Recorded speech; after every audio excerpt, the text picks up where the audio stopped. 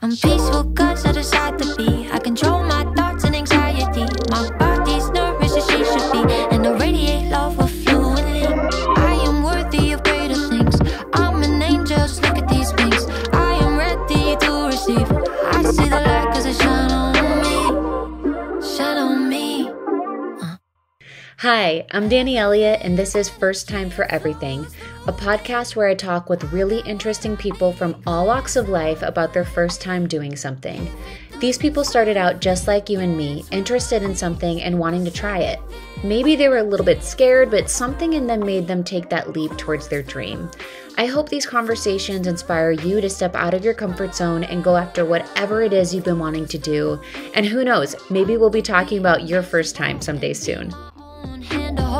I don't do what I am told. I live free cause God made me bold. Hi first timers, I'm bringing an episode to you today that is very close to my heart, but may be difficult for some people to listen to. So I just wanted to preface this episode with a trigger warning about miscarriage. I go into details sharing my story and it might not be for everyone. So I just wanted to let you know that before you hit play. This is such a layered topic, and I feel it's so important to spread awareness about because for as common as it is, it's not discussed very much. I wanted to do this episode to help other women going through miscarriage to know that they are not alone, and also wanted to do this for anyone supporting a woman going through miscarriage to shed some light on what she might be experiencing and how she can be supported. We are so lucky to have OBGYN Dr. Shieva Gofrany as our guest today. She is a phenomenal woman who I admire so much and who is a true leader in her field. You can really feel the love she has for the work that she does and the people that she treats. Dr. Gofrany shares her story of having 6 miscarriages to having 3 beautiful children to caring for women who come through her practice who are experiencing pregnancy loss. I really hope this episode is insightful, helpful, and most of all, comforting for anyone who has been looking for stories just like I was to help them feel less alone in this process. You may have also noticed we have a special theme song today. This song is called Affirmations by one of my vocal coaching clients, the endlessly talented Gray Ziegler. The lyrics to the song have helped me so much in my healing process that I actually made it my alarm, so it's the first message I hear every day. Also, Gray knows Shieva from Connecticut, so we're just a bunch of full circle Connecticut girls dominating this entire episode. Without further ado, this is first time experiencing a miscarriage.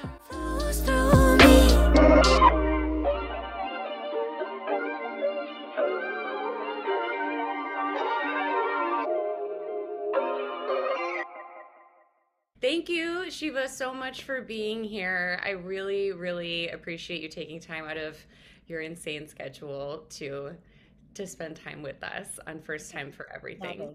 I love you. I'm flattered, and I have to just give a shout out to anyone listening that the amazing Danny taught my daughter singing lessons that my daughter, of course, did not continue because that's her. But she loved it and was enamored by Danny. So anyone who hasn't seen her would now understand why if you see her, because she is beautiful. So she is a treasure, and she is so much. I meant you, but she is a treasure too. Yeah. But yeah, if she ever feels like she gets the singing bug again, I'm here. But I loved working with her so much. Well, yeah. So today we are tackling a very layered topic that I know when I was texting you about this, I was. It took a lot for me to be like, okay, girl, you gotta do this. And I feel like typically when it's something I'm scared to do, it's the universe being like, you know, you need to do it, bitch. Like, you know. Yes, no. Yeah. So today we're going to be talking about miscarriage. And I know that you've shared your story about your miscarriages, and I've shared some of my story on Instagram about mine.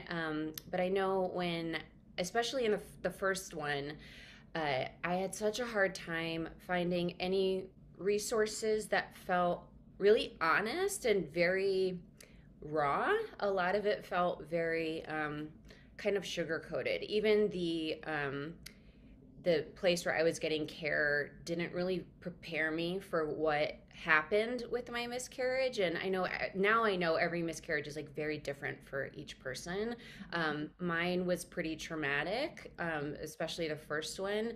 And I was just not ready at all. And it felt so difficult to find just sources where I could relate and be like, okay, like someone else has also had like this horrific thing happen to them. And so, yeah, I thought that this would be best kind of done with your professional insight and personal insight too, if you feel comfortable sharing your kind of journey. But yeah, so I guess maybe first we'll start out with, if you just want to give everybody your background, kind of like how you got into OBGYN work, that would be awesome. I will give you the short version, which is I did not do any pre-meds as an undergrad. I did several different majors that were mostly liberal arts, and then truly out of lack of knowing what I wanted to do next, I needed something. My parents had both been doctors. They did not push us towards it because they didn't want us to do it unless we really loved it. And I was going to graduate in 6 months, and I honestly thought, okay, well, let me just start taking pre-meds so I have something to do. And if I have to be a doctor, I know that I can work hard, and I would imagine I'll like it. Let's try it. I mean, it was literally that is what happened. I wish I had some amazing grandiose, like I was passionate from a young age of healing, but I was not. I was passionate from a young age of like engaging and connecting. I didn't realize that so much at the time, but that's what I really loved. And thank God I picked medicine, because it's just become a great medium with which I got to connect and engage. But it's not the medicine or the science or frankly even the healing exactly that I love. It's engaging, and through my engaging, I feel like I've gotten to heal. And actually today, after you and I texted, and I had told you that I had been talking to a woman who has just been through a few pretty traumatic pregnancy losses herself. Ironically, Parker Palmer, I don't know if you know that name, but he is a writer. He's 80 something. He is, or he's written books, I should say. He is a clergyman of sorts. And it's an interesting story that my twin nephews had told me to read this book. It was kind of a spiritual type of book that they and I discuss a lot. They're 22 today. And that book happened to be in my on-call bag that I take back and forth to the hospital when I'm going to the hospital. And this morning I thought, oh, I'm probably not going to need my bag. Let me leave the book. I happened to look at the book. It reminded me that the book was the book that my twin nephews, who are 22 today, gave me. I get into my car. I turn on my podcasts to like look at what I'm going to listen to for my 15-minute drive. Yeah. And a podcast with that particular writer comes up.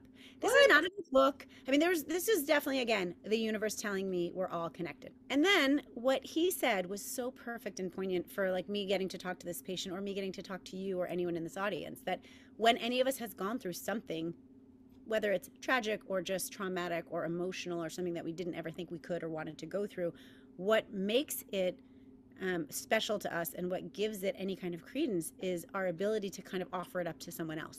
And that's what makes it worth it. And I've often said, all the things I've been through, my 6 miscarriages, my oldest child who had an intrauterine stroke, my ovarian cancer, my weight loss surgery, all those things, each individually sucked, right? Like, I'm not going to sugarcoat any of those and act like they were amazing journeys with which I could come and bear fruit. They weren't. Each of them sucked so badly in so many different ways, emotionally, physically, all the things. And yet now I know on the other side, and even during some of them, I knew that there was some magic. I'm sorry. You're so good. Go for it. Well, Shieva had to jump off because a patient was having a baby, and that is the nature of being a doctor. So that is very exciting that she's going to help bring a baby into the world today. I thought I would record this just in case I didn't feel like getting into the details maybe with Shieva, and maybe creating some space for her to share more of her story when we talk together. But I'm going to record this now to share, just in case I get emo. I've been in a really good place lately, but that's the funny thing about miscarriage, is that it kind of just comes up out of nowhere. I think like any kind of grief, it presents itself, and sometimes you can just be having a totally fine or great day, and then something just comes in. But generally, I have been feeling really good lately. So hopefully we'll get through this great. If not, I have an entire roll of toilet paper here to wipe the makeup. But so I'm just gonna give an outline of my story. My first miscarriage specifically, I've had two. As you heard Shieva say, she's had six. She has three healthy, beautiful children now, which is so incredible. But yeah, so my journey to having kids has been very layered. I never wanted kids. Very adamantly, anyone you ask will tell you, like, Danny does not want kids. That was up until a few years ago. And I think that I'm a musician by trade. I had been touring for years. It just didn't seem like that lifestyle really made sense for me to have children, being away for long stretches of time. Also financially, it's very ebb and flow. And when it's ebbing, it's really ebbing, and it's hard enough to take care of myself and my husband and my dog, let alone thinking of taking care of a kid. But anyway, I decided to get out of touring as much as I had been and started building my vocal coaching business here in Nashville and also just around the country with virtual clients, and started to be more financially stable. I also started to really work on some emotional things I had not really realized were issues for me, some familial stuff that I needed to heal. And I started to realize that maybe I did want to have this experience. And I felt like the only reason I wasn't doing it was because I was afraid. And I'm not somebody who's not going to do something because I'm afraid. Typically, I just jump in and figure it out as I go. So yeah, I had an IUD for like 14 years, which I think most medical professionals will tell you not to have one for that long. I had a copper one that should have been in for about 10 years, but I was like, we'll just leave her in there. She's been great. So I got that removed and I got pregnant very quickly. So I had it out for about 3 months and then was like, okay, I think I'm ready to try, and got pregnant. I was shocked by my reaction to finding out I was pregnant, and that it was immediate joy. And I didn't think that was how I was going to feel, but I just felt so excited and just thrilled. And I think that really overwhelmed me. But I had this sense of peace that just came over me that was like, yeah, you can do this. Like, you are capable of doing this. And yeah, I told my husband on his 40th birthday, and it was just a really special time. And it's, I think, one of the most beautiful days we've ever experienced together. And it makes me really happy to think about it. These are happy tears. I feel really lucky that we were able to have that moment together of just that kind of blind naivete, and thinking that, like, okay, because we had always said if it was meant to happen, it would happen. If it wasn't, it wasn't. We were okay with that. So I think we thought, like, oh, wow, it happened so quickly, it must be meant to be, So I felt great. I felt really good. My main sort of pregnancy symptom was my boobs were like so painfully sore and swollen. And I was like starting to like bloat a bit, or I just looked bloated. At the time, this was like June 2020, July 2020. So a lot of OBs weren't seeing you in person until like your 8-week scan, because they were trying to limit contact and keep pregnant women as safe as possible. So I had just had a consultation at around 6 weeks over the phone. And then 2 days before we were supposed to go in for our scan, which happened to be at about like 9.5 weeks, just based on scheduling, I started spotting. And spotting can be a very normal part of early pregnancy, as I've learned. But this started getting darker and brown, and then I eventually started seeing like clumps of dark brown blood and cramping. And I just had this gut feeling that I was miscarrying. My mom had 3 miscarriages before she was able to have me, and it didn't actually like shock me that I thought this was happening because of just my mom's history. Also, I have Hashimoto's, which is a thyroid condition, and I thought that it was being managed with my provider at the time, so I didn't really think that that was a problem. Also, I was able to get pregnant so quickly, so I didn't really think that my thyroid was still an issue. So my provider was able to get me in. They did an intravaginal ultrasound, which is where they put the ultrasound device into your vagina as opposed to on your stomach, because when it's that early in the pregnancy, they can't really see it through just like the device they would use on your stomach. And the technician didn't really say anything. She was like, I'm just going to get the doctor. And but I saw when she pulled the ultrasound device out that it was just like covered in way too much blood. And I just kind of knew. And Matt was being, trying to be positive this whole time. And the doctor came in and just was like, I'm so sorry, but there's no heartbeat. And the baby is only measuring at about 6 weeks. And I was about 9.5 weeks along at that point. So between those two things, they were like, you're having a miscarriage. And then they told me that I might bleed for like the next 3 weeks or so, and that was it. There was no other information that they gave me.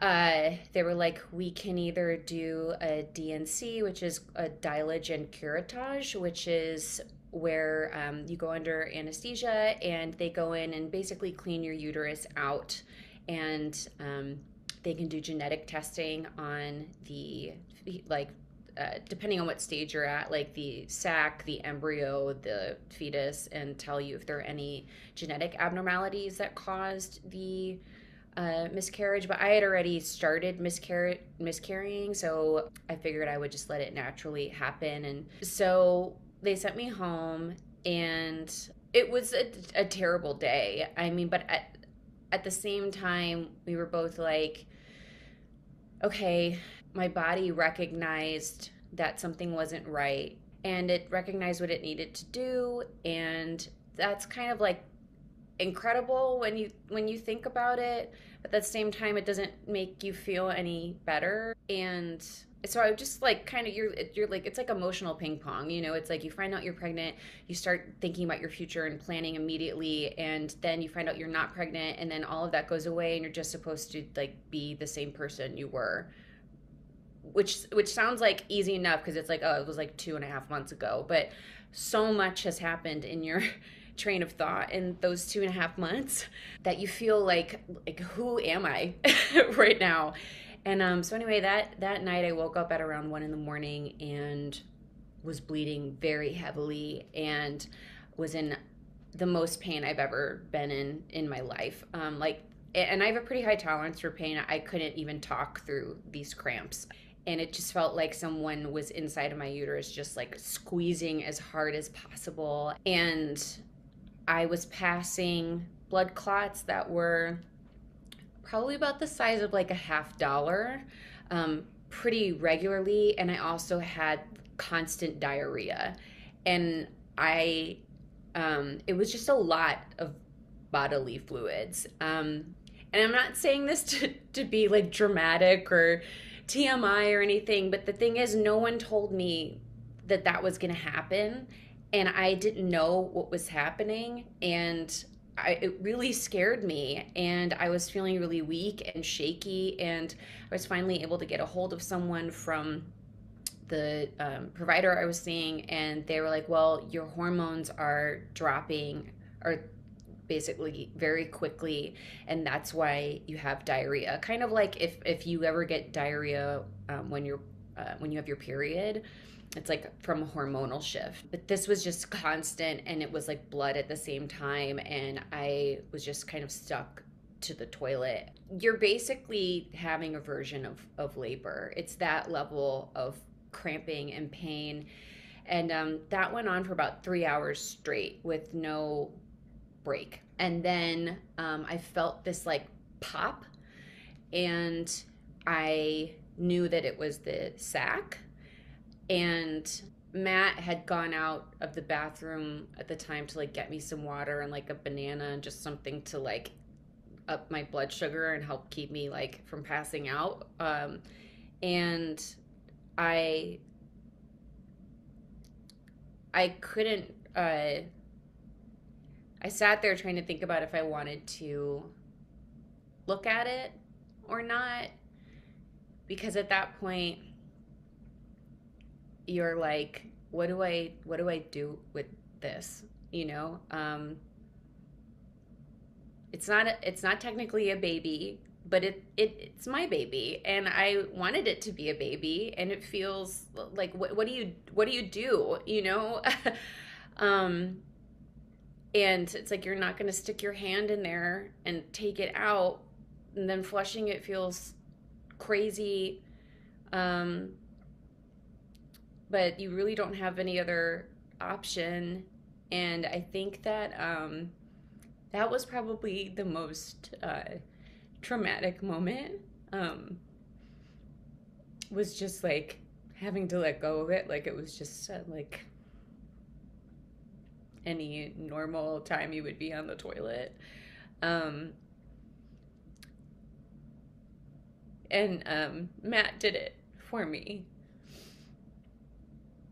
And then that was awful. But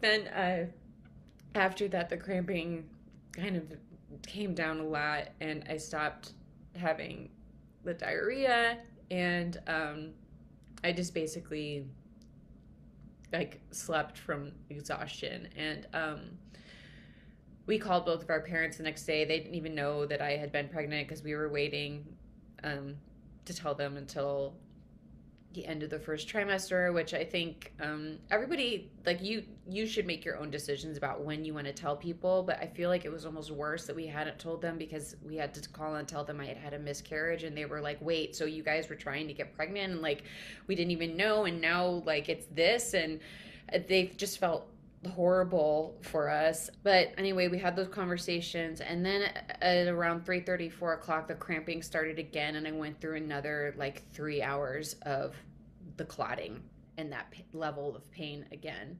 And that was the worst of it. I would say those two sets of like 3 hour windows of time. And basically after that, physically, I bled to varying degrees, mostly kind of mildly to lightly, for the next month. Luckily, my period came back like a month to the day of my miscarriage, and my cycle became like really steady. But the provider I'd been seeing at the time also didn't tell me about any of the fallout, like the physical symptoms. And again, like everybody's miscarriage situations are very different. Like my mom's was like how they had said, she just kind of spotted or like bled for like a month. She didn't have this really intense experience like I did. And yeah, everyone is just so different. But for me, and I have a lot of notes here, so if I'm not looking at you, for anyone watching this on YouTube, I'm just going back and forth between my notes. I'm sure I'm going to forget stuff anyway. But in addition to bleeding for that month, while I was healing, it kind of felt like my insides were kind of floating around. Like if I jumped, it felt like my uterus would kind of like move a bit. So it felt weird to exercise at all. So I really had to take my time getting back into doing that. I had headaches for about 6 weeks straight from just the hormones coming down. I never have headaches, very luckily. That's never been an issue for me. And so that was really disconcerting, having headaches that regularly for that long. I subsequently had another miscarriage in January of 2021, and I would say from that time on, I was also bloated for about 9 months after that. I had ultrasounds done to make sure that everything was okay. But yeah, it was just my body just kind of stayed in the shape it had been in during the pregnancy. And basically, through all of this, I developed extreme health anxiety for basically all of 2021. I developed this chronic pain in my like upper left ribs, kind of behind my left breast, that felt like I was either having a heart attack or like an asthma attack, depending on the severity of it. It would just come really randomly and go randomly.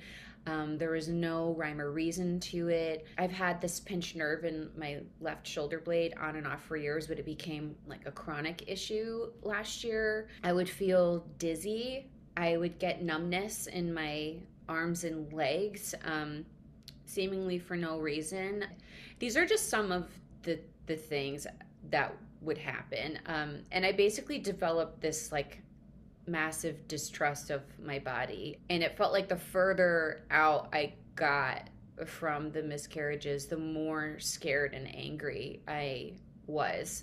It went from kind of appreciating that my body could get pregnant and recognizing what it needed to do when it wasn't working out, to just being like, why can't I do this? Why doesn't my body want to do this? And I think the other thing that didn't help my health anxiety was that I had been trying really hard to focus in on my thyroid health and heal that.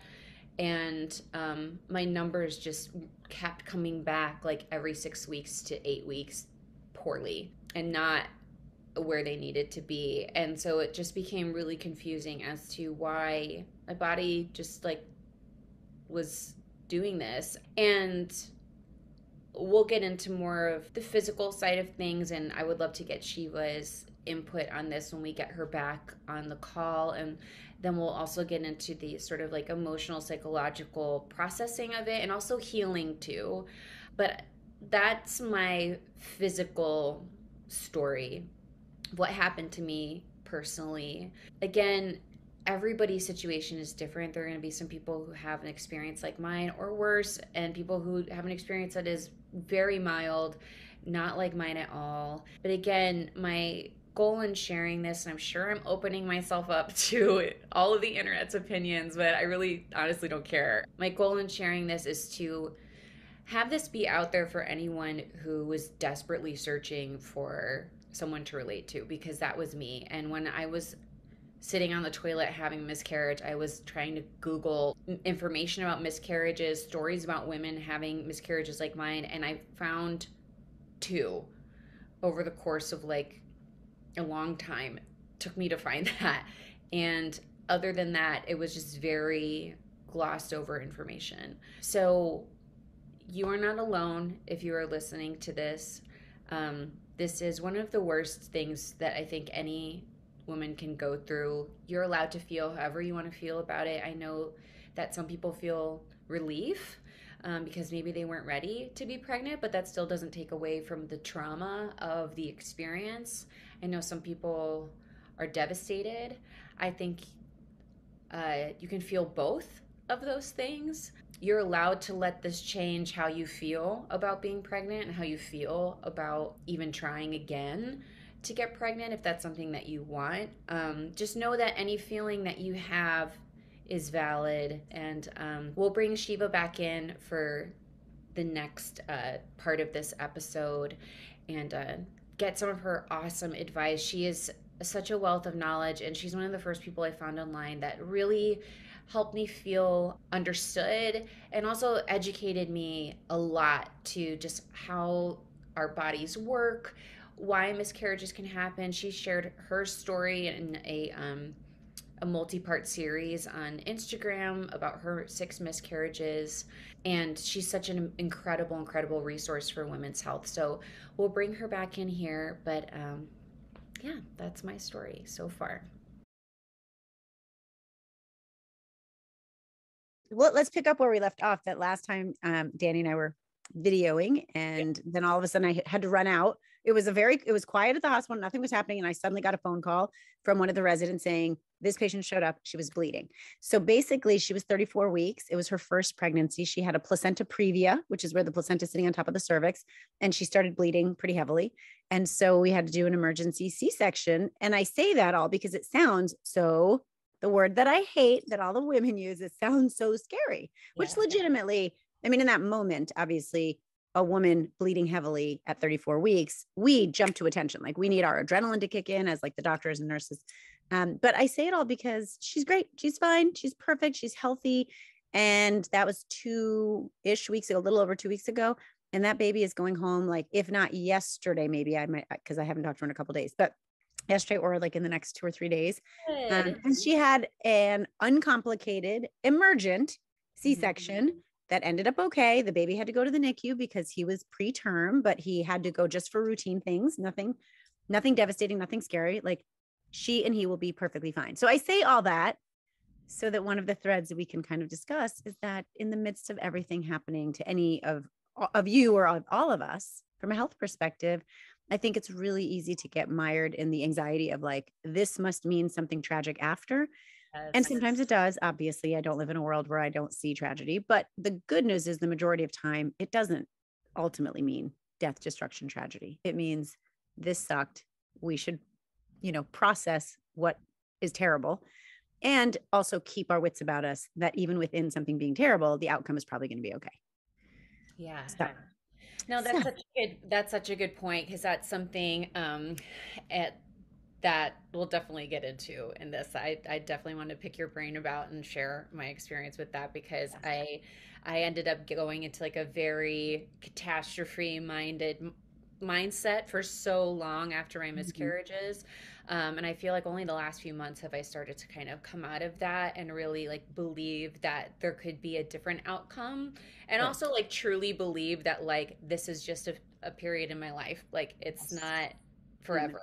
It's not forever, but it feels like it. And I know it does. That's why I think it's so valuable to hear these stories ahead of time. Like my hope for you, for your platform and all of our platforms is that women seek them once they've gone through something, of course, but in an ideal world, wouldn't it be great if they could hear it preemptively so that they could say, oh, this might happen. And guess what? Many of these women are on the other side after things that they thought were going to be really catastrophic, right? Yeah, totally. Well, I guess that being said, like, would you mind talking about your, since the podcast is called First Time for Everything, I thought we could talk about our first miscarriages, if that ties into your following miscarriages. But yeah, if you feel comfortable sharing whatever details you want. Oh, Danny, you're so cute. I feel comfortable sharing everything. All of it. Also, it's too hard. I've always joked. It's too hard for me to ever remember like what I've told people and what I haven't. So it's easier to just tell everybody everything. I do the same thing. Right? I can't edit that much. It's challenging. I also never want people to feel left out. So I always like reintroduce people all the time, because I never want anyone to feel like I'm not thinking of them. They're like, we are friends outside of you now. Like, stop introducing. Well, it does not revolve around you. But I love that you think that you feel that, because you're not doing it out of like narcissism. Yeah, no. Out of beautiful like feeling of collaboration. I love that. Okay. So, I mean, my journey actually started, I think, a lot like many women, which is I was a little bit older than many women, but actually the same age as many of my patients. So I was 34. My husband and I had got married at 29. I was a resident for 4 years. So actually, I take it back. I was 34 when I had my first child. I was 32 when I decided to go off the pill during residency and just see what happened.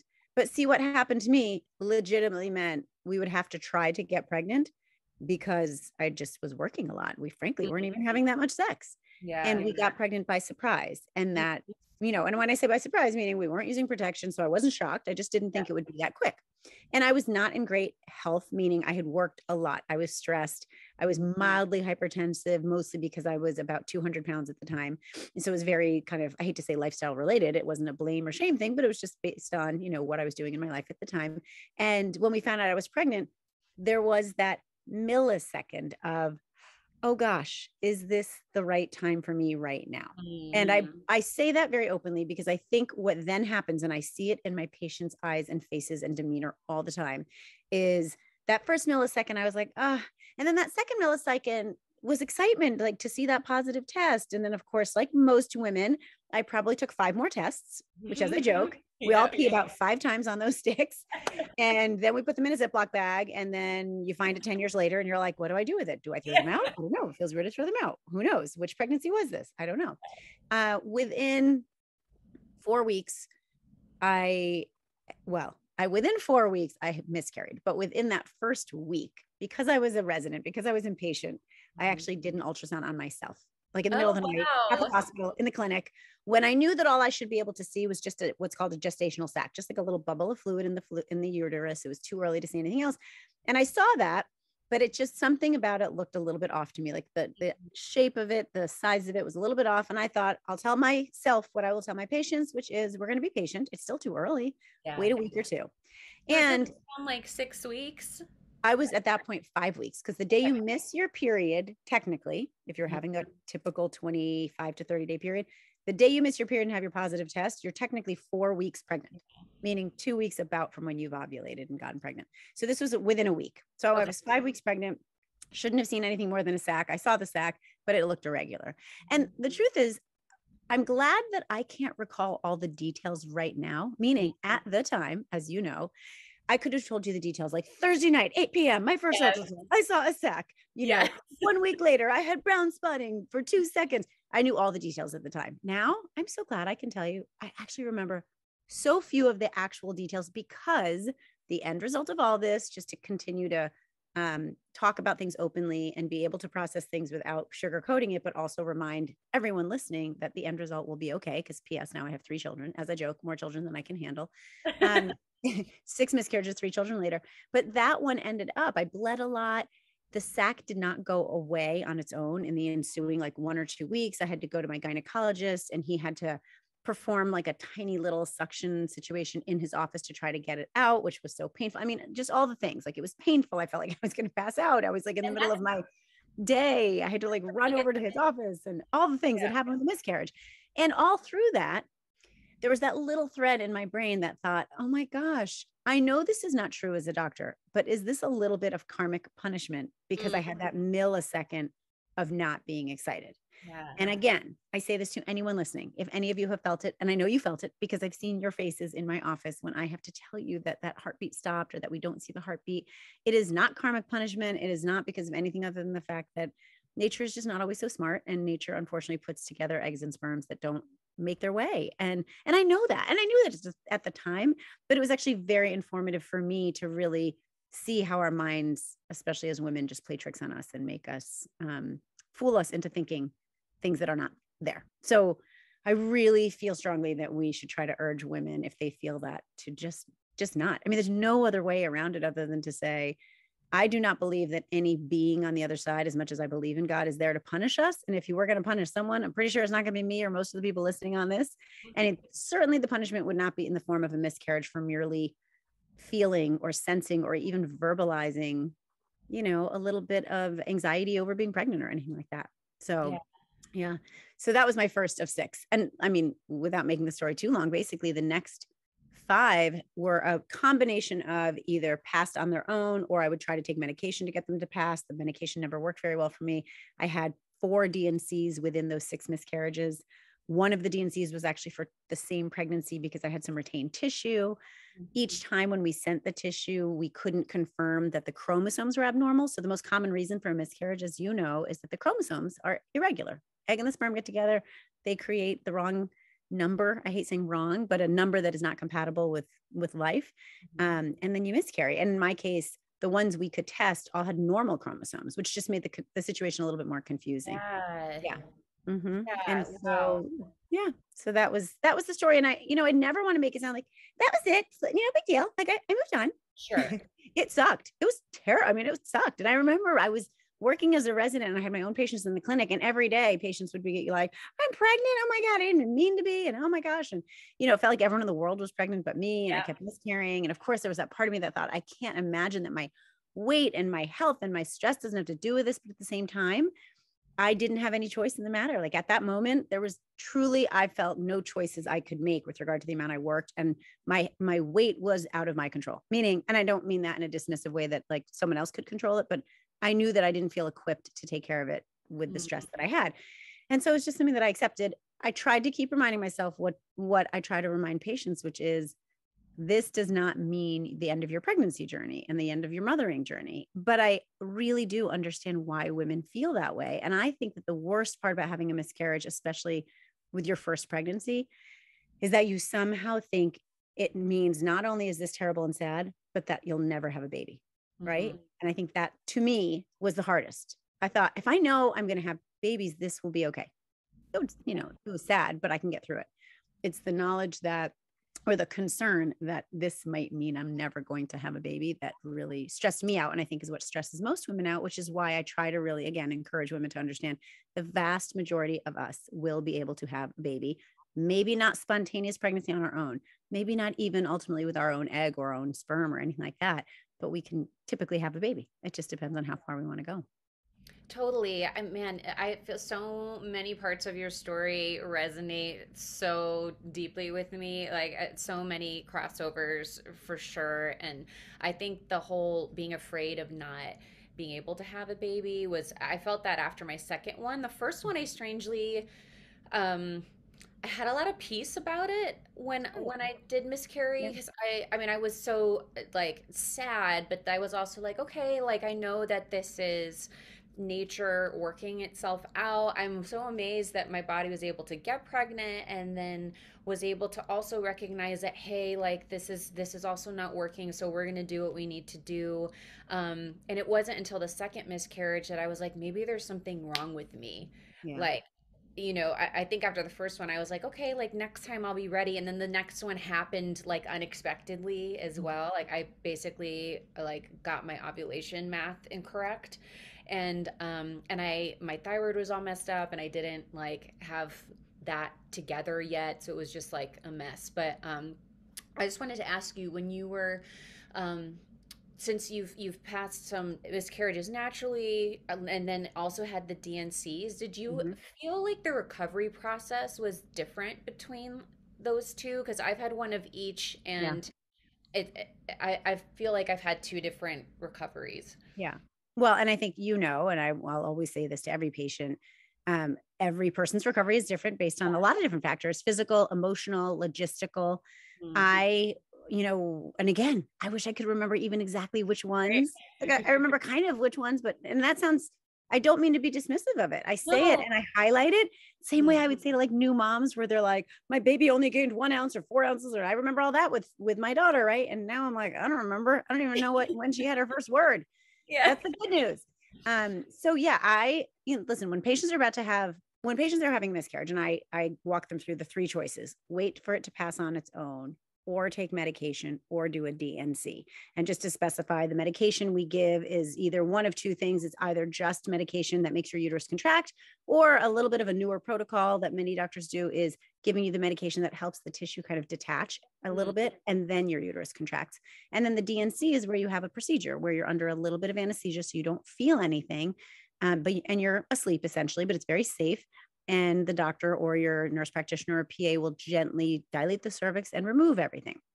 I personally, because of the logistics of my life, I was a resident. Again, I didn't have a lot of time off. You don't get time off when you're a resident. You have to do this like on your own time. And I ended up liking the DNC more, which sounds funny to say like anything. I don't like anything, but it was more, to me, it provided more predictability and more closure, because I could walk in, make sure that I was thankfully asleep under mild, safe anesthesia, wake up and know it was finished, as opposed to when it passed naturally, or when I tried to use the medication, which for me, for some reason, my uterus just did not respond.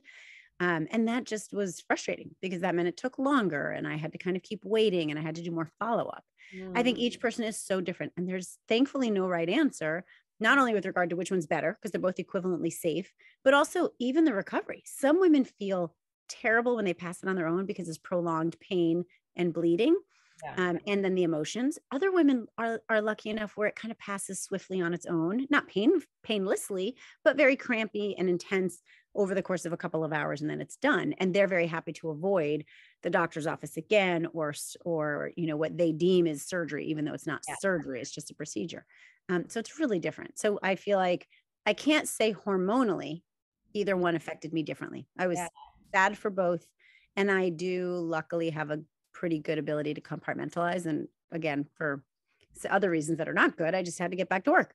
Right. So for me, it didn't matter. And that is something I would say to patients. I think you need to be careful when we all I wanted to hear your perspective and what your experience was. And I want everyone to remember that their response and their body's response, their mind's response is going to be different than mine and yours even. And so they should really choose a little bit based on like, what is their gut feeling telling them about the logistics and about the closure, because those things are important. 100%.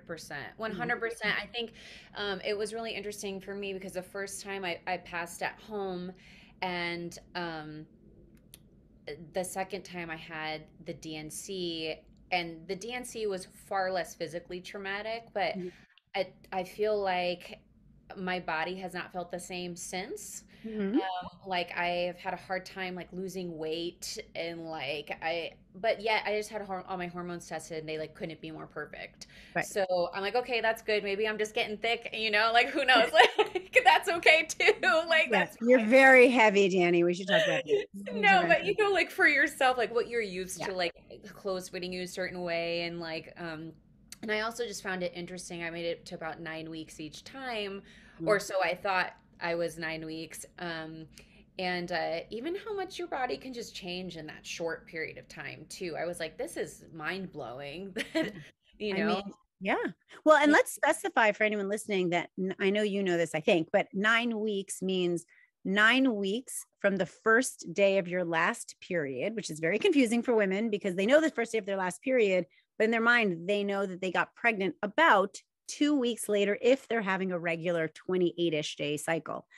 But again, if they're having a longer cycle, then they didn't get pregnant 2 weeks after the period, that they got pregnant 3 or 4 weeks after. So the whole 9 weeks won't make sense to them, right? So just so everyone knows, when we say 9 weeks, by convention, we mean 9 weeks from the first day of your last period, or your doctor will have seen you and measured that fetal pole, we call it. I don't know if you heard that term, Danny, but where it's like the head, the crown rump length, we call it, looks like a little bean. And then the doctor can say, oh, this is actually how many weeks we're saying you are. And again, even when the doctor tells you how many weeks you are, that's still a measurement that is translating as if you had a period 9 weeks ago, because by convention, it's always going to be 40 weeks from the first day of your last period is what we consider typical pregnancy. And that can be very confusing. And actually, I found that to be a big source of discontent when women are having early pregnancy, either just we don't know if it's a viable pregnancy or when they're having miscarriage, because the confusion of, I'm confused why you're telling me it's only measuring 7 weeks when I'm really 9 weeks, or why are you telling me it's 9 weeks when I know I got pregnant 6 weeks ago? And yeah. Hey guys, to save time, I've edited out going through my story with Shieva here because I shared it with you all already in the first part of this episode. So we're going to jump back in towards the end of my story where Shieva starts to give us some more medical feedback and insight and explains pregnancy timelines and terminology and how that relates to the experience of miscarriage. So there's a bunch of different terms. And unfortunately, and I try to remind patients of this if I have time to talk about it, that in the medical vernacular, we use the term abortus or abortion, not for a voluntary termination of pregnancy, which is what we've now kind of colloquially used the term abortion for, but for any miscarriage. So a missed abortion is where the pregnancy stopped itself, but it didn't come out.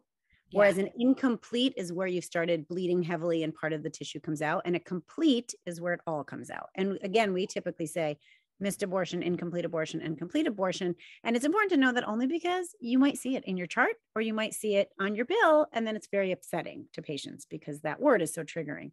So I think it's kind of good to know that as a background for the listeners. But yeah, so that means that you had a miscarriage, but in typical in the typical world, we think of miscarriages where we bled and everything came out. So you didn't bleed and things didn't come out. You just had the missed miscarriage. Yes. And I think that's the first thing that really was hard to understand, because then I was just like, oh my gosh, I've been carrying around this like dead like baby for 3 weeks in my body.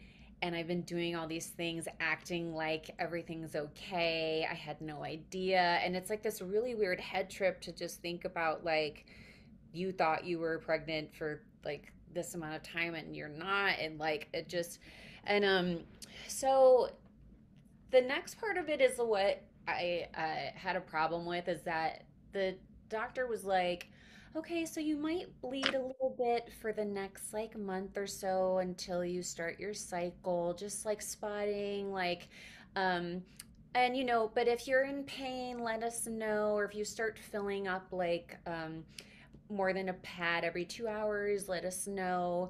But did not give me any other details as to what the experience could be like and just like sent me home. Yeah. That is, I'm going to stop you there and say, well, two things I want to say. One, I think it's very natural. And I think the hardest ones are when patients walk into the office, either having just had a little bit of spotting or have no idea. And we have to tell them they had a miscarriage, because just to your point, you've been up until then, like you didn't even fathom that that could happen. And it's so upsetting. Two is that thankfully it's not dangerous at all, right? I think it's very natural for women to be like, oh my gosh, now I've been carrying this tissue inside for 3 extra weeks. But I do want everyone to know, if they don't know, that it's not, luckily it's not dangerous. It's very upsetting, but there's no danger in it or harm. Yeah. But what that doctor said, unfortunately, and I never want to throw any doctor under the bus, because I always say totally. Sometimes it's the doctor saying the wrong things, and sometimes it's the patients just in their stress and anxiety not interpreting it. But it sounds like she didn't prepare you for the truth, which is, if it had already grown to 6 weeks, to pass a 6-week tissue, like to pass that much, because the little fetal pole, we call it, at 6 weeks is very small. It's only less than 2 centimeters. But the surrounding sac and the tissue, it's a lot. And it's your cervix has to dilate. It is, she shouldn't say you're just going to be spotting or bleeding. Like I tell patients, it's going to be like the heaviest period you've ever had, with pretty intense cramping. And frankly, if it's not heavy, then that means the tissue is not coming out. And then we'd have to look again. And so I feel like that was a disservice. I'm sorry, on behalf of the medical community, that happened. Sure. And it's interesting too, because I don't know if this is like a culture thing, like North versus South. Like, I being from New England, I like people to be direct with me. I want all the information. I don't want you to like baby me at all. And this doctor was like talking to me like this, and I'm like, I need you to just like be straight up with me. And she was just being like too gentle. And I'm like, well, and I'd like to believe that she could be super light, nice, and gentle and loving, but actually accurate. yes. because all joking aside, it's so important for you to know, what's going to happen. Because if you're not prepared for that, that can be really nerve-wracking and truly scary, quote unquote. Yeah, right? I had no idea. No idea. So then I went home, and then around 1 o'clock in the morning, I started getting the worst cramps I've ever had in my life. Just like pain that I couldn't even talk through. And I feel like I have a generally high tolerance for pain, but this was like next level. I was like throwing up and had also like the craziest diarrhea, like the entire time for like 3 hours, basically. Yeah. And so I'm but like, this was not with medication. They gave you medication, or this was for it to pass on its own? to pass on its own. And I didn't understand that. I was like, oh my God, what's wrong with me? And like called and got someone, overnight. And they're like, oh, that's from your hormones dropping. I was like, no one told me like this could be. So I'm like stuck on the toilet, throwing up while going through diarrhea. And it like, in a dark way, it's like very macabre, but you're just like, this is so humbling. Yeah. Oh yeah. Position. But then I started passing like really big clots, like bigger clots than I've ever passed, like probably the size of like $50 or something. And so this was from like 1 to 4 in the morning, straight through, like no break, constant cramping. And then I felt the tissue kind of like just like pushed out. And also I wasn't, that was such a head trip as well, because you're like, what do I do with this? And they had said to me, like, we can give you a box that you can put it in if you want to have it tested. And I'm like, how am I going to get this out of the water? Like, I'm not trying to be dramatic or anything.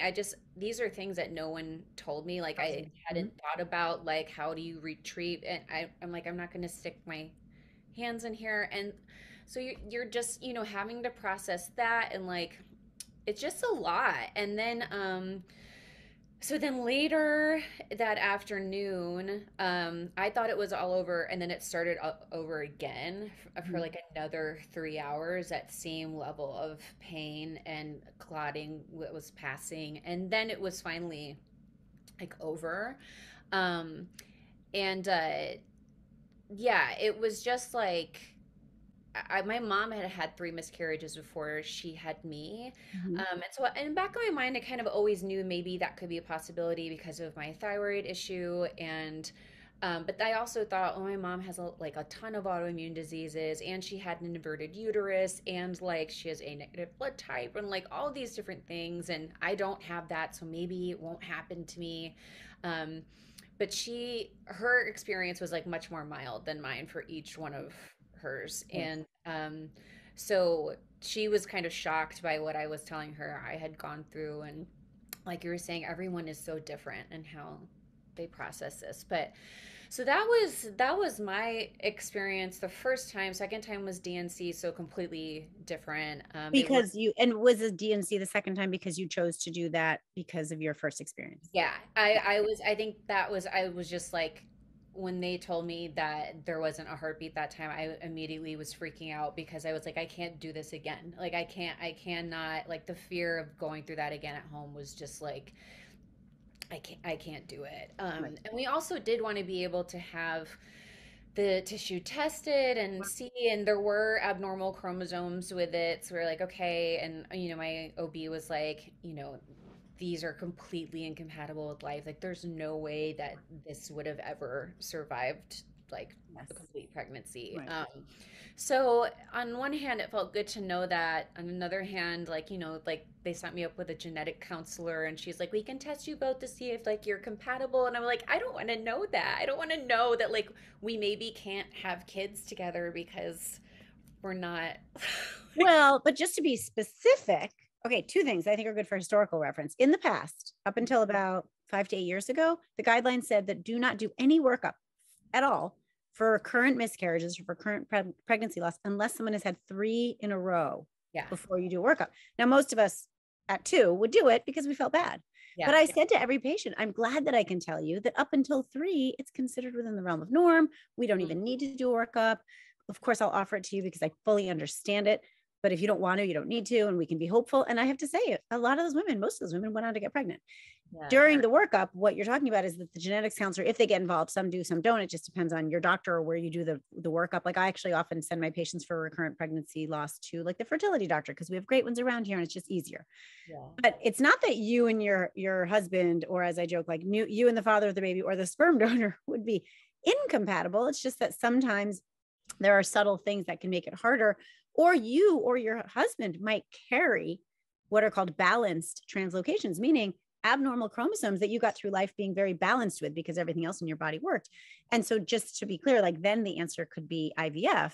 So it's not that it would be total incompatibility. It would just be something that could be addressed with more scientific means.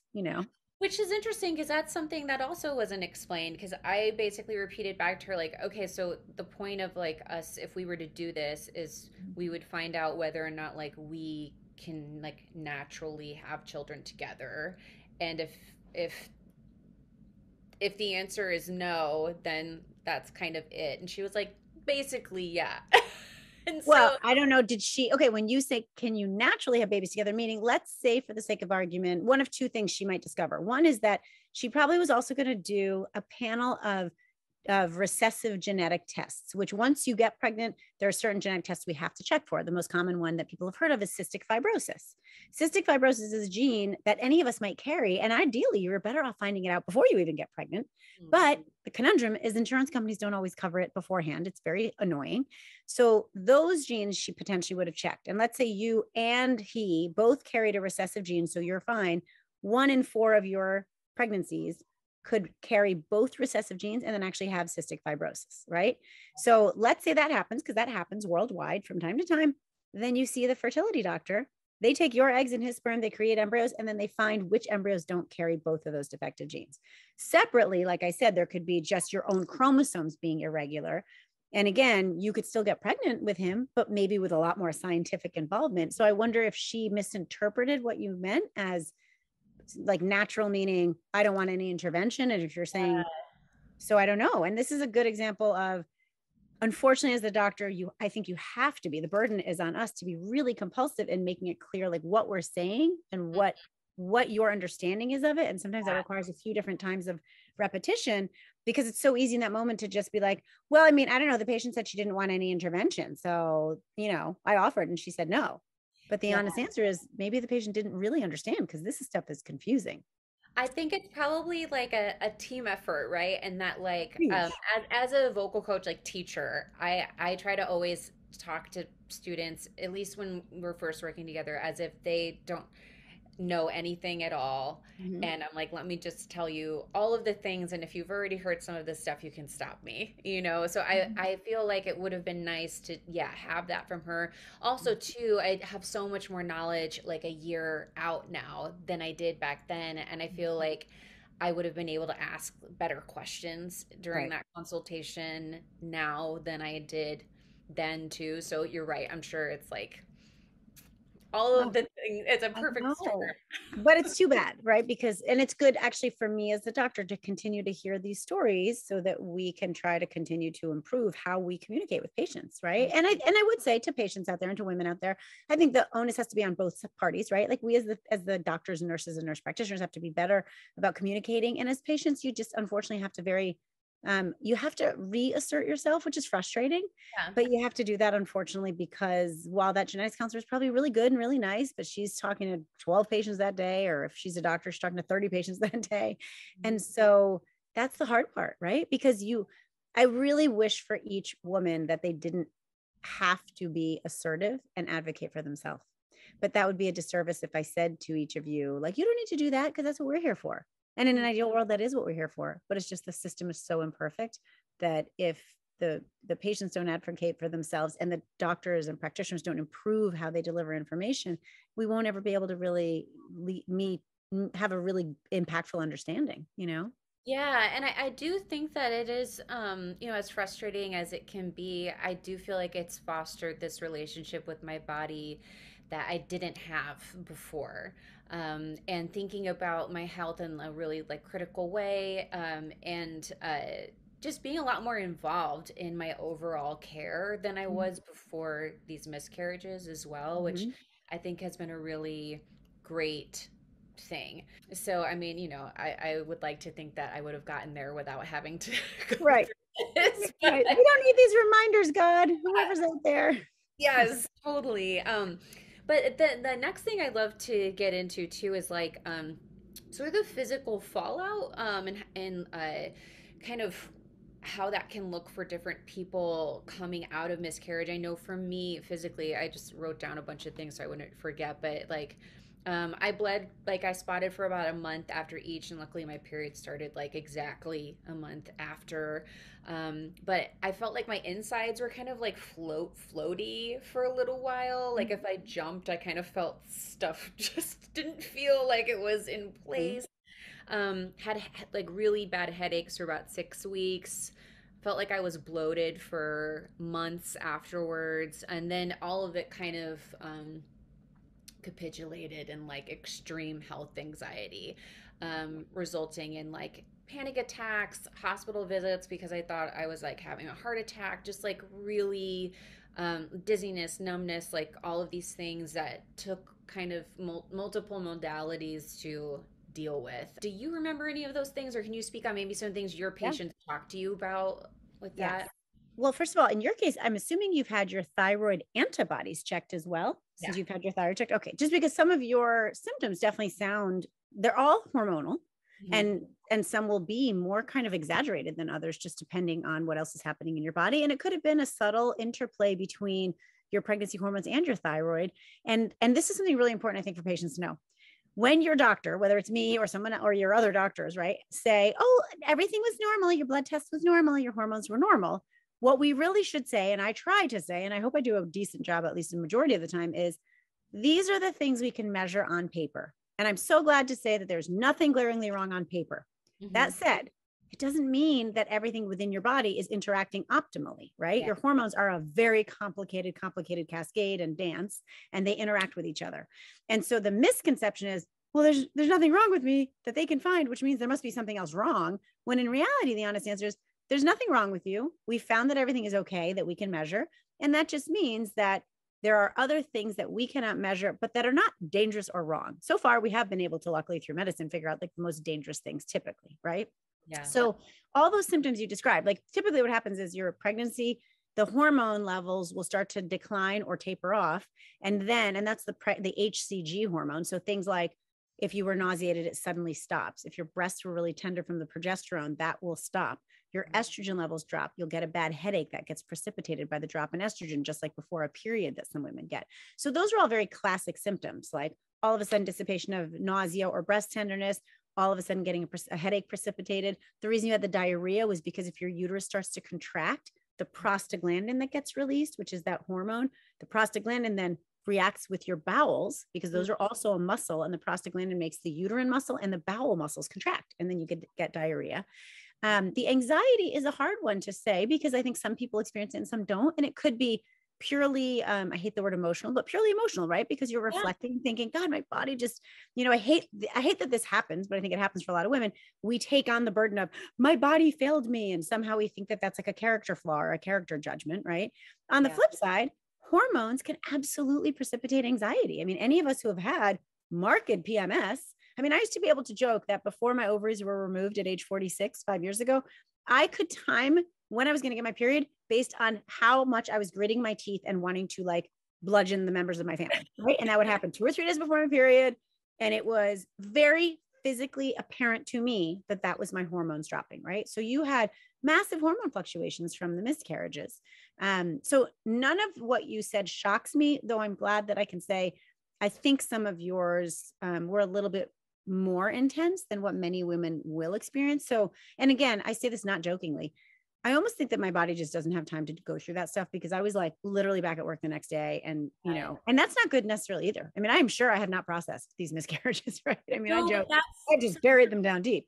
That's such a good point though too, because I do think that there is something to being able to focus on something else and not to gloss over or not really process what's happened. But I think when you are mid-pandemic and you can't go anywhere and you're stuck at home and you can't even see like your friends, all you have are your thoughts. And so I was just constantly spiraling.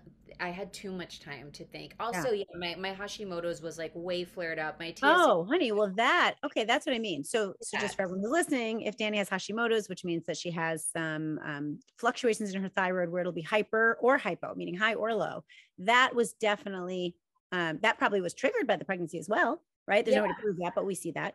Any stressful situation could do it. And that's probably why you had such extreme kind of highs and lows and things like that. But no, I agree. Listen, I don't spend a lot of time at home, like kind of without a lot of things to do typically, which is on one hand exhausting. On the other hand, but the few times I had like idle time, I can feel myself becoming very like that physical feeling of anxiety and a little bit of like that moody sadness.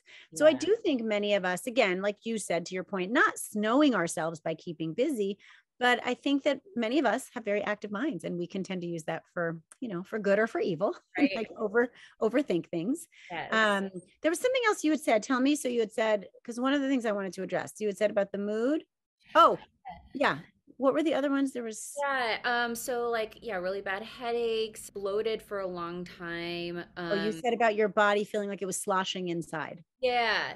So the one thing that could have been, because that's not a typical complaint, but when you're pregnant, whether it's a miscarriage or a viable pregnancy that's going to go on, you will often get a cyst in your ovary called the corpus luteum cyst. And that cyst provides progesterone to the pregnancy until about 10 or 12 weeks when the placenta takes over. So I wonder if at the same time, coincidentally, you just had that cyst burst, because that will be pretty painful. And it'll also, the fluid will make it feel like your organs are kind of sloshing against themselves, or like you'll feel like pain when you're going over the bumps in the road and things like that. Because I would say that one is not a common one that we hear.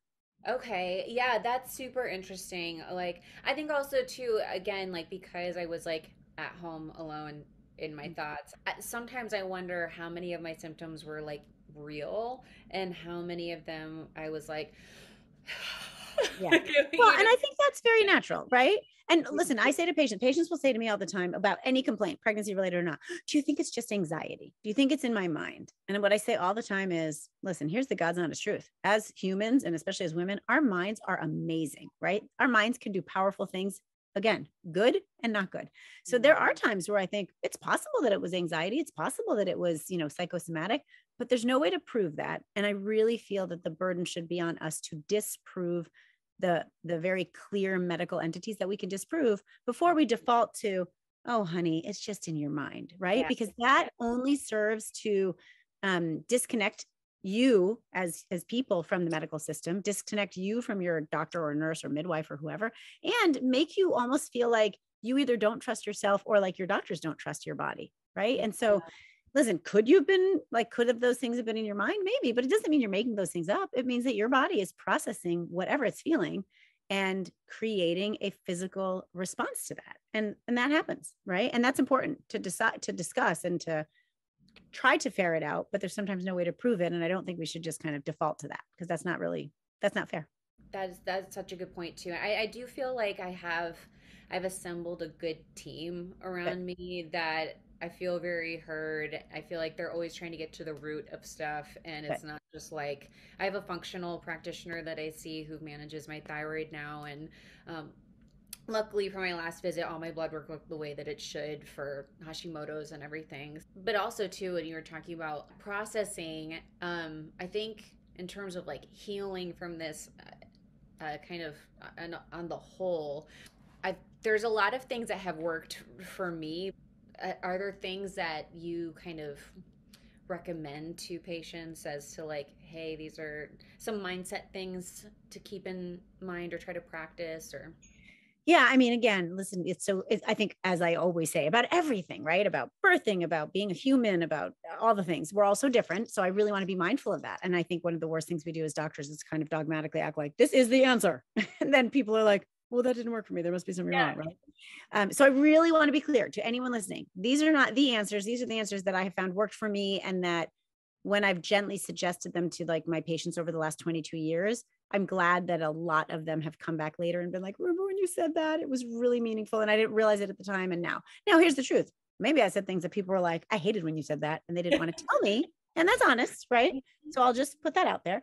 What I try not to do is kind of like all the classic answers that we hear when we have a miscarriage that sound pat to me, right? That just sound like just placations. There's actually truth in them, but at the moment they sound like placations. Like I try not to be like, this is just nature's way of taking care of things, because the truth is, you and I know that, like, and as I always joke, like, why did nature screw up in the first place and then have to fix itself? Why didn't it just not screw up in the first place? But whatever, that happens. But in that moment, like I try to really highlight optimism, because as you know, I'm an optimistic person, while also highlighting the crap. I always say, like, I try to find the beauty within the suck, and I don't want to sugarcoat things. This has nothing to do with like glass is half full, let's look at the bright side, because that is just a way of furthering shame and blame, because then we really, really tamponade things and don't really highlight them. But I think we can all at once say, going through a miscarriage sucks. I mean, there's no two ways about it. It sucks. I mean, being a woman is so beautiful and such a burden all in one. And I'm so grateful to be a woman. I have zero desire to be a man in any way, but I also feel deeply sad for what we have to weather. It is a massive undertaking of pressure that anyone who hasn't gone through miscarriages or challenging pregnancies or challenging deliveries or anything just doesn't understand. And sometimes I'm glad for them. They don't understand it. I'm deeply happy for women who choose not to go through this. And I mean that genuinely. Like, I don't think that makes them selfish. I don't think that means they're not good mothers. I think it means they're choosing not to go through it. And they're probably very self-aware, and I applaud them. And I think they can be just as happy in different ways.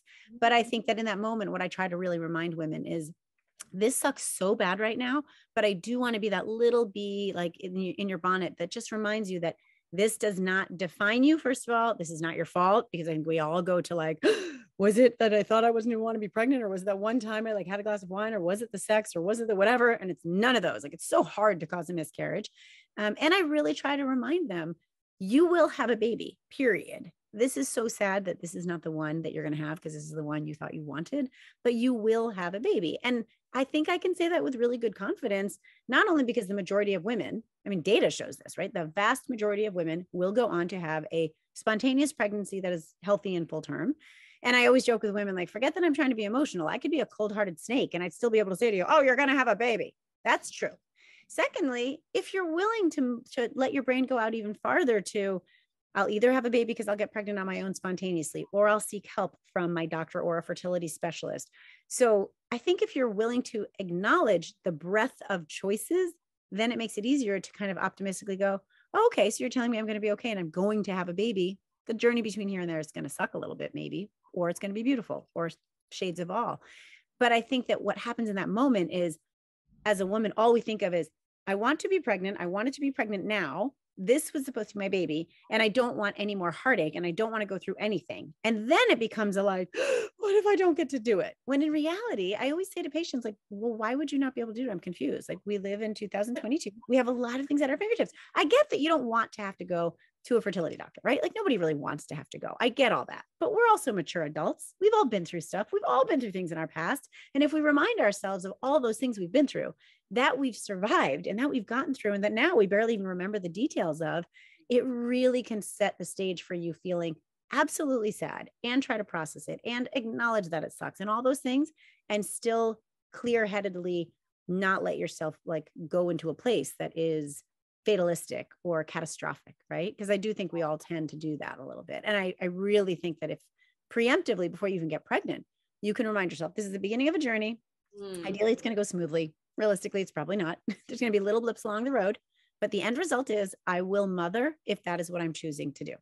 And it might be a different route than I thought and a different journey than I thought, just like labor, just like life, but I will get through it.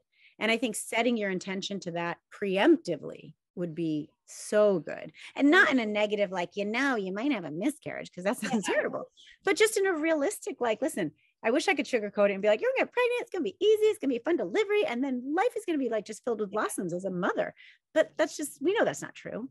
Right. And so I think the more work as women, this is why Tribe Called V is existing, actually, because the more work we can do to preemptively teach people things so that they don't in that moment have to either Google or catastrophize, because in that moment, your emotions and your hormones are going to wrangle your brain. You got to wrangle that brain before it wrangles you, I always say, Yes, that yeah, the whole just like being able to sort of zoom out and get that perspective is I feel like it's such a trained thing to Mhm.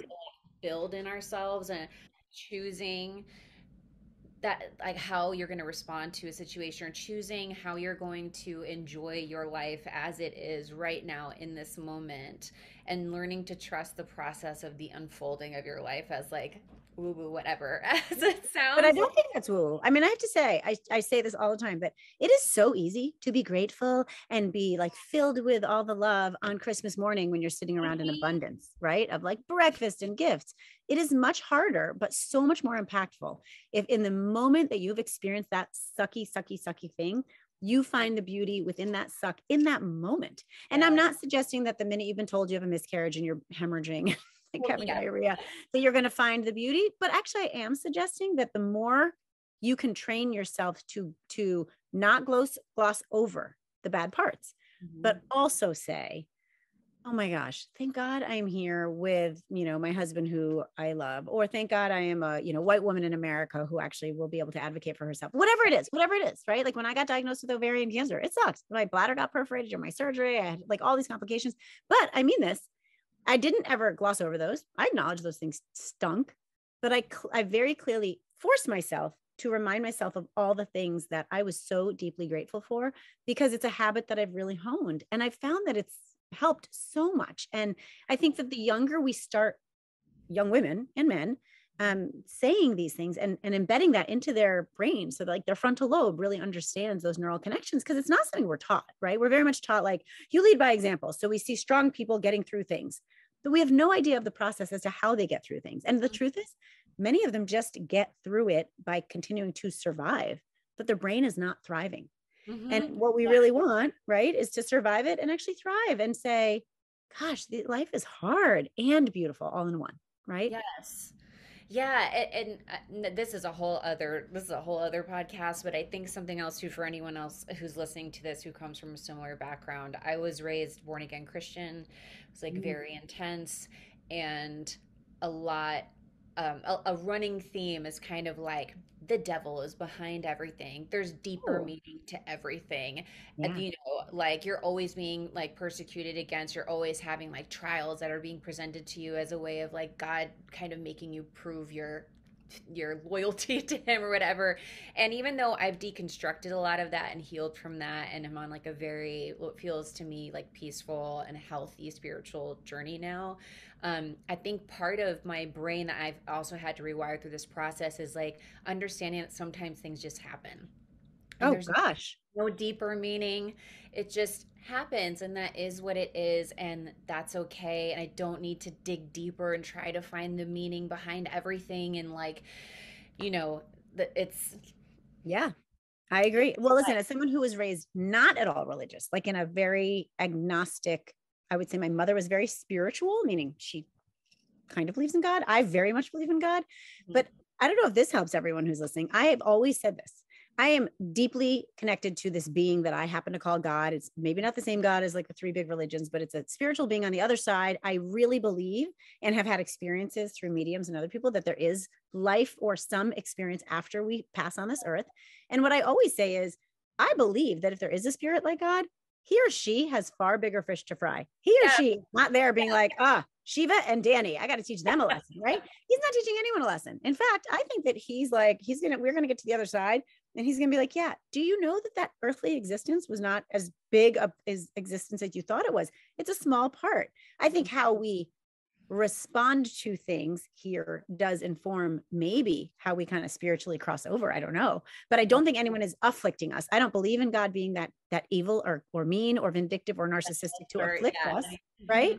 And I always say our body is just a vessel like anything else. It is just going to unfortunately succumb to physical mistakes, right? Mhm. Like miscarriages, like cancer. If we take everything like you said as, oh my gosh, this was like some karmic resolution of Yeah. something. I mean, but I think how we respond really does make a difference, right? And so, and if nothing else, it makes a difference because it helps us feel better on this earth, you Yeah. know? Completely, completely. Yeah, it's really shifted my mindset to be able to now I feel like when I can feel some kind of, I don't know, depressive episode or anxious episode coming on, or even just dealing with things professionally, I'm able to be like, okay, girl, you have been through some stuff. Like, you know what this is going to feel like, but you also know that you can choose how you're going to respond to this and let yourself feel the things you need to feel, but also like you know that you have this option you can go to of like find that gratitude wherever you can Right. and keep it moving, you know? Yeah. Like, Well, and I think what's really important, I know we have to go in a sec, but to highlight, I was speaking to someone recently who I deeply adore and love. And she said, if she's listening, she'll know. She said, well, I was raised to just put on a happy face and that everything's going to be okay. And sometimes I just feel sad. I don't want to do that. And I said, I think that this person thought that that is kind of how I comport myself because I tend to be an optimist. And I said, well, let me be as painfully clear as I can be. That is not my intention or my way or what I would encourage for anyone. I would never say, just put on a happy face and like, let's just express gratitude ever. I would actually say the opposite. I would say, let us really delve deep into the crap that's happening while also acknowledging the things that are good and what we do have choice in, right? If we know there's things we cannot control, those things are out of our control. We know that there are things we can control, but none of this has to do with like fakely putting on a happy face. In fact, I think the only way we can do what you and I clearly want to do is by being incredibly transparent and raw and very open, like a la Brene Brown, like really, really be vulnerable. So I think that putting on a happy face is the wrong thing. I don't want to put on a happy face. I want to actually feel happy because I've so opened up and told everyone my crap that I can kind of heal from it just by sharing it and bonding and maybe learning and then maybe teaching, right? So it's a very different mindset, but I think it's really easy to misinterpret what you and I want to do as like, you're just talking about, the glass is half full. And that's oh not at all. no, not at all. What's that saying? Like the only way out is through, Yeah. and that's really more of what it is. It's like you have worked for that happiness. It's Mm-hmm. not just Yeah, like, oh, exactly. I'm happy. Right. Yeah. Like you've learned to find it and appreciate it when you have it. And yeah, it's definitely a relationship building kind of thing you have to do with how you process. Yeah. But really quick before we go, I'd love to have you just tell everybody about Tribe Called V. Well, I love Tribe Called V. So Tribe Called V, and by the way, my background is a little bit jumbled right now because we have my Tribe Called V artwork, but this side is all of the stuff that Jenny and I are working on. So Jenny Hayes Edwards is my business partner, and she approached me 2.5 years ago now when she was about to embark on her pregnancy journey because she was going to be 45. She had her frozen eggs from when she was 35 that she had turned into embryos with her husband later. And then she said, let's create a pregnancy course and really inform women about this through my journey of becoming pregnant. And we did. So now we have a pregnancy course that's actually going to launch in early March 2022. So it's coming up in a couple of weeks because she's been editing it. And her baby just turned a year. She was 46 almost when she birthed her beautiful baby from her, again, 35-year-old frozen eggs. So, her journey is also very circuitous, and yet here she is. And then we're going to build up our gynecology content. So basically, Tribe Called V is an online platform that is digital, that involves information for women. And we always say we want to increase their knowledge to decrease their anxiety, because just like you and I've talked about, I think the biggest sources of anxiety come from the unknown. And when there's unknown, we catastrophize, right? Oh my God, I didn't know I could have a miscarriage. Or, oh my God, I heard I could have one. I didn't think I could have two. This must mean there's something wrong. I can't have a baby. I must be getting punished, whatever it is, right? So the more we preemptively give humans knowledge about their body and their health, the less anxious they're going to be, and the more they're able to really collaborate with their providers. So the whole purpose of us doing it is not only to help women and patients, but to help doctors, because I feel like I always joke, like, I'm on everyone's side. Like, I want you to be able to go into your doctor's office and her tell you have HPV on your pap smear, and you not have to default to like, oh my God, death and destruction. Does it mean someone cheated? Does it mean I'm going to die of cervical cancer? Does it mean all the bad things? I want you to have been able to read or hear about HPV through Tribe Called V. So when your doctor calls you or sends you a message, you're like, oh yeah, I've heard about that. 90% of us have it. Not a big deal. I'm totally okay with it.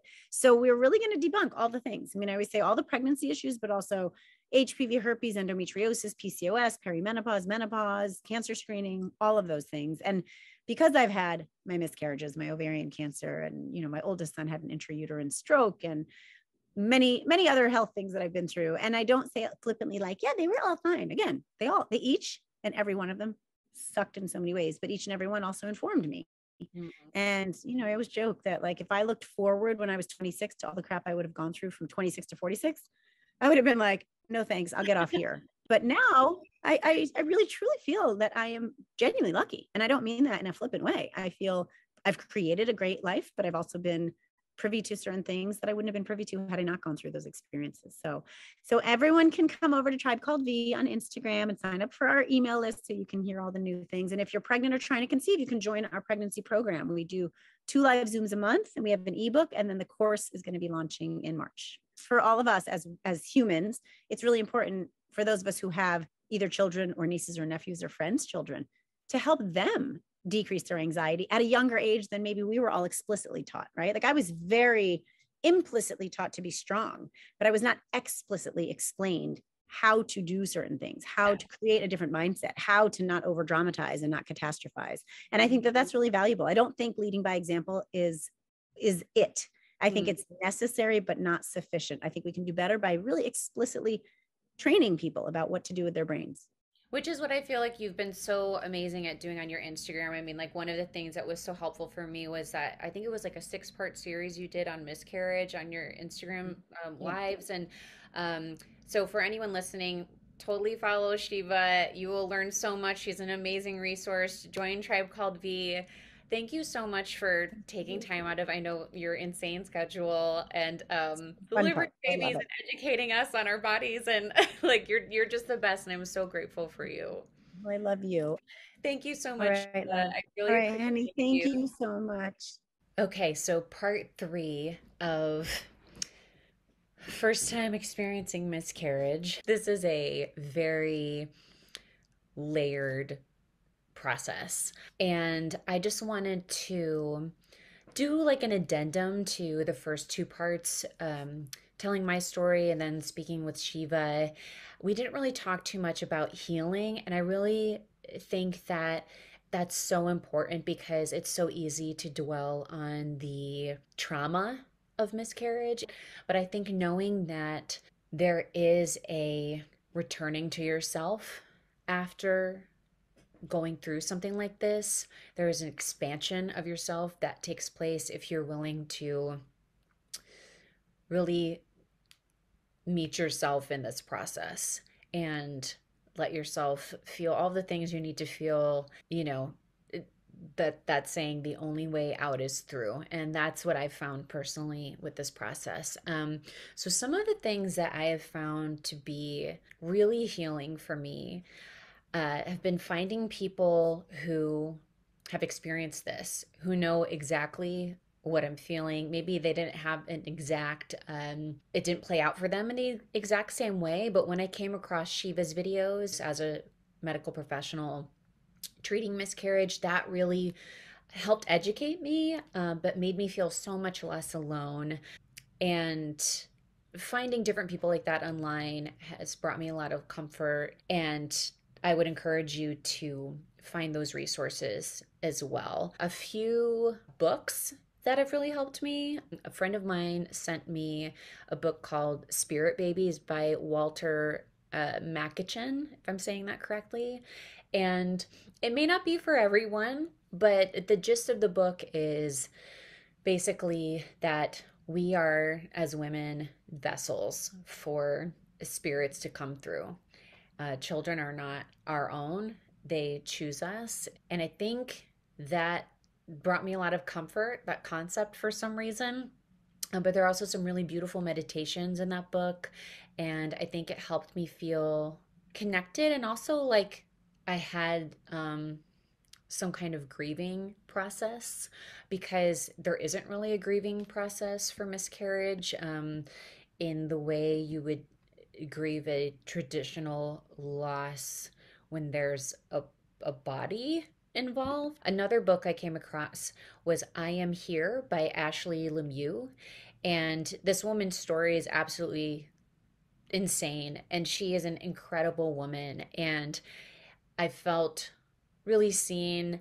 I felt like I was given some tools to move forward in my healing as well. So that is a fantastic book.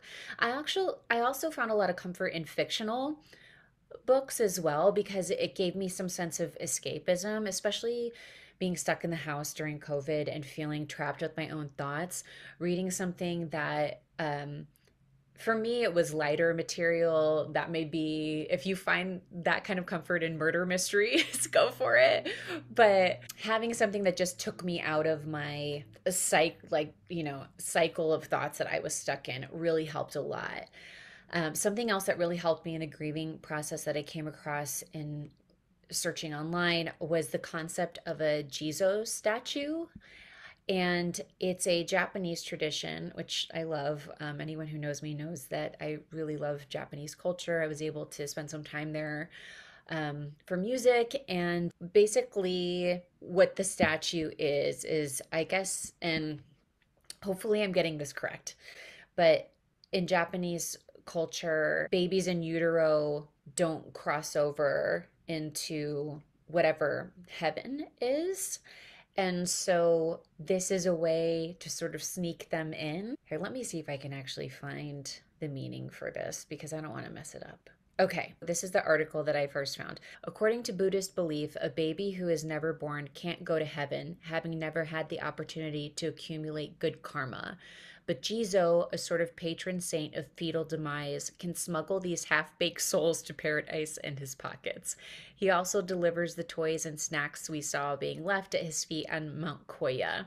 Jizo is the UPS guy of the afterlife. So this is from an article in the New York Times called The Japanese Art of Grieving a Miscarriage by Angela Elson, if anyone wants to look that up. I'll put a link to it as well under the YouTube video.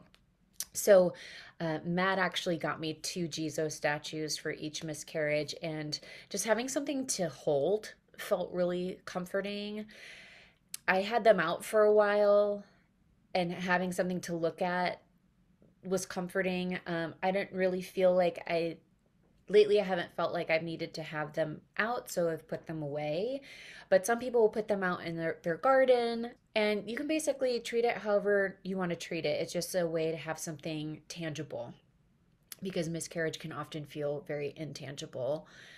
again, that's dependent on what stage you miscarry. In terms of physical healing, exercise to whatever capacity you feel capable. I know for me, that's really shifted a lot in terms of really having to listen to what my body has needed. Some days it's HIIT workouts, other days it's running, some days it's just going for a walk. Some days it's yoga, grounding yoga practices in particular. I have found you can just YouTube grounding yoga practices and a bunch will come up. Nico Marie has some really nice grounding practices. I'll link a couple of ones that I really enjoy.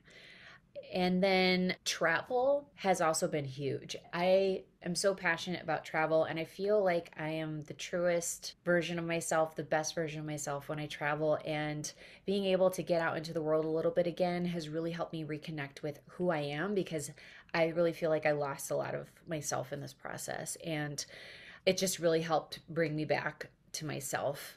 Tapping, if you haven't heard of EFT tapping, basically tapping stimulates your vagus nerve, calms your immune system, and taps into cross meridian lines in your body. And so the way that I traditionally do is I start at the top of my head, tap the crown, then you move down to between your eyebrows, then the side of your ocular bones, underneath your ocular bones, underneath your nose, above your top lip, under your bottom lip on your chin, and then under your collarbones. If you want to, you can also do this outside of your arm just below your wrist, and then also like the outside of your armpits as well. And even if you just do that with no mantra or anything, it will calm your nervous system. There's been scientific studies that have been shown to do this. So you don't even need to fully believe it in order for it to work. But I would often put a mantra in there, like, I am safe, I am healthy, my body is taking care of me, my body is working for me. And that would really help me when I was going through intense bouts of anxiety. And then the last sort of spiritual practice that really has helped me so much is Reiki. And to be honest, I for a long time thought Reiki was kind of bullshit. I'm like, it's like massage for your energy. Someone's not even touching you. How is this even real? And then a girlfriend of mine who I actually just did an episode with, I'm so excited to share with you after this. Her name's Anna Tipton, and we went to school together. She's a beautiful singer and a music teacher, but she's also a Reiki master. And she had reached out to me early 2021 and was like, hey, I just feel like I'm supposed to give you a Reiki session. If you're open to it, let me know. And at that point, I was like, let me try anything. And when I tell you, this has been so healing for me, so affirming for me, on levels that I didn't even know I needed affirmation. Matt has even said to me that he feels like it's in some ways been more helpful than traditional therapy. I would say both are helpful, but I just cannot recommend it enough. Now, I do think you need to find the right person and someone that you really connect with. For me, that's been Anna. I will link to her social media as well. Feel free to reach out to her. My sessions have actually been remote, which I know sounds crazy, but you can either have remote sessions or in person.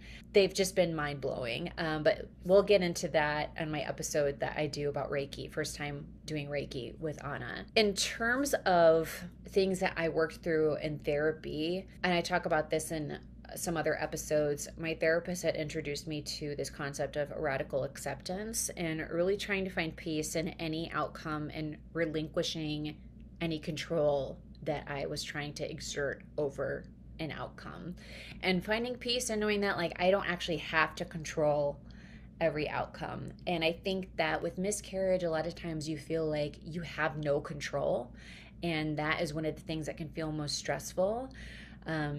Procreating, there really is an element of just let go and let God, let the universe. And it is pretty like mystical and magical in addition to being scientific, but really working on that concept of radical acceptance has helped me a lot. Also, I dug in a lot to a fantastic podcast I talk about all the time called Unfuck Your Brain with Cara Lowenthal. I'm never sure if I'm saying her last name right, but she specializes in thought work and realizing you do have control over your mind. You have control over your responses, and learning to try and catch myself when I was in a moment where I felt like I was spiraling and I felt like I didn't have control. And the thing that would really stress me out is thinking more about how my uncontrolled mind was going to respond to a stressful situation. So learning to have some tools in my tool belt to help me when I'm in those spirals or moments of intense anxiety has really proven to be very healing and empowering. In terms of things that you can do moving forward, again, I'm not a medical professional. This is all based on my personal experience with navigating pregnancy and miscarriage. There are a lot of things that we can do for our bodies to support our bodies on the journey to becoming pregnant. And I thought I had been doing some of those things, but then realized there were more things that could support me even further that I just wasn't aware of on this journey, just because, you know, maybe I didn't have access to certain information, or maybe I just wasn't seeking it out in the way that I thought I was. But a few of those things, modern fertility is a great way to test your hormones, your ovarian reserve, get an idea of what you're working with fertility wise, even if kids aren't even on your radar. But you think maybe at some point they could be. It's just good to have. The more information you have, the more empowered you can be. Again, though, the more information you have, the more anxious you can be as well. So really find where that line is for you. If you are actively trying to get pregnant, there's a great book called It Starts with the Egg. And especially for advanced maternal age pregnancy, it's very encouraging to read that you can increase your ovarian reserve, you can increase the quality of your eggs. There are multiple different protocols you can do for that, and that has felt very empowering to take some of those steps and implement some of those things as well. Finding a doctor you really love and getting a complete blood panel done to see what your vitamin D levels are, see what your iron levels are. Acupuncture can be great for building up iron. I have some friends who have had some great experiences with acupuncture in terms of fertility. I know there's a place here in Nashville called Encircle, because acupuncture can be very expensive, and this is a sliding scale spot, and it anywhere from $20 to $40 suggested donation. And so it's, you work with an acupuncturist and you tell them what you're trying to work on, and they will help you out. So yeah, you can find whatever is within your budget. I would also say do what's within your means, because I think stressing about having to come up with all of this money isn't going to help you on your journey, either for your body, but for your mind, you know? So doing whatever feels right for you within your means, I would highly encourage that, because it's very easy to go into this like, okay, well, I need to get this thing, I need to pay for that thing, I need to come up with money for this. And that really stresses me out. A couple of people to follow online. So of course, Shieva Gofrany at Big Love Fierce Juju, incredible resource for women's health. Also follow her company, Tribe Called V. You can sign up for all of the different classes that they offer in fertility and women's health, pregnancy.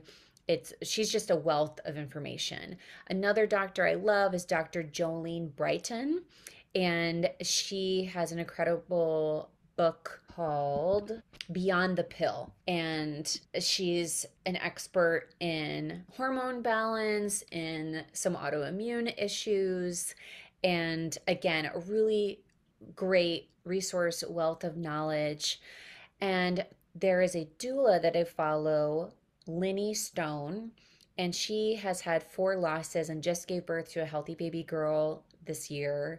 And the way that she is able to speak about her journey and encourage women has just been so beautiful. And it's been so amazing to see her step into this role as a mother as well, and to see a positive outcome from all of this. Not that you actually have to give birth in order to have a positive outcome too. I think there are many ways to come through miscarriage, whether you have children or not, and be a happy, fulfilled person. So just to round things off, I think everyone deserves their level of privacy or visibility that they want to have through miscarriage. I will say, if you feel like you have the capacity to talk about it, I would really encourage you to do so, because I think sharing our stories helps educate people who haven't thought about this before, helps educate people who are looking for resources as they're going through something like this, or they want to support someone that they love who's going through something like this. And also it helps, just share that this is a common part of the journey to having a family. Statistically, 1 in 4 women will have a miscarriage, and that number is, in some studies I've read has been even higher, dependent on if women even know that they've miscarried or not. So this is a very common thing, and I think if I knew how common it was, it maybe would have made me feel a little bit better and feeling like I was less alone. But ultimately, the whole point of me doing this episode is to let you know that you are not alone. I know it feels so lonely, but you're not alone. There are a lot of us who, unfortunately, are part of this club that we never asked to be in, but are now members. But that doesn't mean we have to be overwhelmed by grief forever, and overwhelmed by anxiety, and not be able to trust our bodies. And there is healing to be had here as well. And I just really want to make sure we end on that note with this episode. And I am sending love out to any person who's listening to this who has been through this. Just know that, I may not know who you are, but I think about fellow women who have gone through this a lot, and I'm just holding space for you. And feel free to reach out to me on Instagram if you're going through something like this and you need resources, or you just need an ear. I will respond to whoever I can with what capacity I have. And again, I will link all of the resources I talked about below in this video. Also, when I make the Instagram post for this episode, I'll have some links on Instagram as well. But I hope this episode helps some people on their journey through this, and helps you feel seen and held, and hopefully is a stepping stone to healing for you. So, sending you so much love.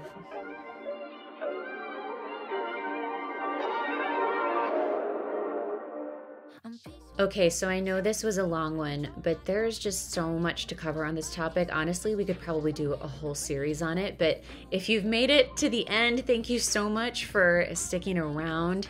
And I'm just so grateful we were able to have Dr. Shieva Gofrany's perspective today. I always feel so empowered after I talk with her or watch any of her videos online. And if you'd like to follow Dr. Gofrany, and you most definitely should, you can do that over on Instagram at Big Love Fierce Juju and at Tribe Called V. You can also sign up for her women's health, fertility, and pregnancy programs on tribecalledv.com. I'll also have links to all of the books, vitamins, people we talked about following on social media, and other resources in links below the YouTube video. So if you need any help finding any of those things, they'll all be there for you to access. Today's special theme song, Affirmations, was provided courtesy of Gray Ziegler, and First Time for Everything is produced by Two Sheilas Productions. I'm not going to sign off with the usual remember it's never too late for your first time, because I don't feel it's appropriate for today's episode. I never want anyone to ever have to have a first time with miscarriage, but what I will say is it's never too late to expand our awareness and empathy towards people who might be having a life experience that's hard for us to understand. We can always try to lean in and learn more, and that's what I hope First Time for Everything is for us. Thank you so much for listening today. Everything's energy, it flows through me. I got what I need, 'cause I'm worthy.